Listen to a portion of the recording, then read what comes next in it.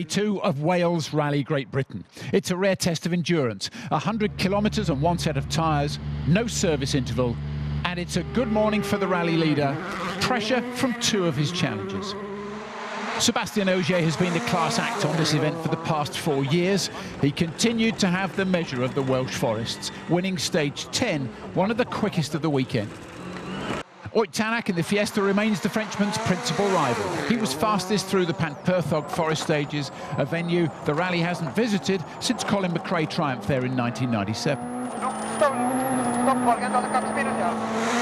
Hyundai's Thierry Neuville remains in third place, but has struggled to match Tanak's pace.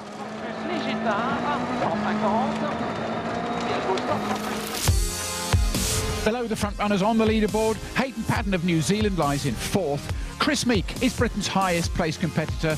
He's in fifth.